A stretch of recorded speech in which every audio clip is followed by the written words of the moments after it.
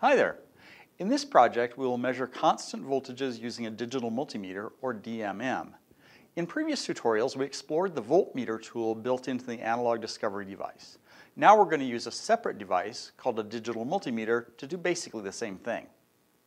Our demos in this video will use the DMM, which is available for purchase on Digilent's website. Most DMMs work about the same way, so these instructions should apply no matter what device you're using. In order to measure a constant voltage with your DMM, first twist the dial until the indicator lines up with the V with a bar over it. We also need to connect our leads to the appropriate holes in the DMM. To measure a voltage, insert one lead into the COM terminal and the other lead into the port labeled with a V and an ohm symbol. There may be other symbols on this port as well, but we won't worry about them yet.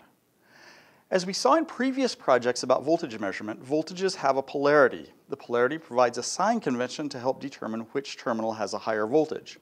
On the DMM, the terminal labeled COM, short for common, is the assumed negative terminal. The terminal labeled volt-ohm is the assumed positive terminal.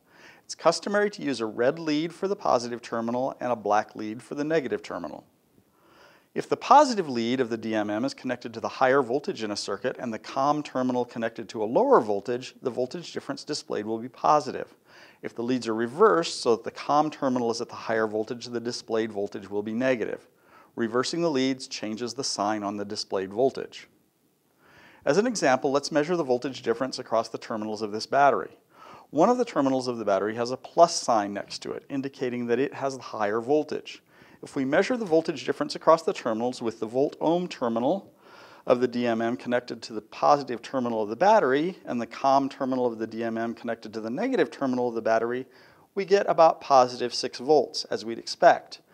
If we reverse the leads, we get about negative 6 volts. Now let's measure the voltages in this circuit we used in the Analog Discovery voltmeter tutorial project. In that circuit, we used the Analog Discovery fixed positive voltage supply, V+, to light up an LED.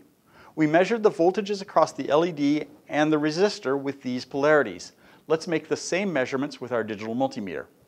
In our circuit, the voltage V1 is the voltage difference across the diode with the anode at the assumed higher voltage. To measure this voltage, connect the volt-ohm lead to the diode's anode and the COM lead to the diode's cathode. We get a measured voltage of about 2.1 volts. Now let's measure the voltage across the resistor, V2. Our assumed voltage polarity from our earlier slide is that the terminal connected to the diode is at the higher voltage.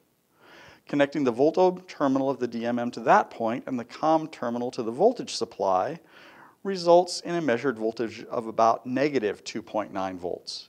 The minus sign indicates that the actual voltage polarity is opposite to our assumption, but that shouldn't bother us since we know how to interpret the negative sign.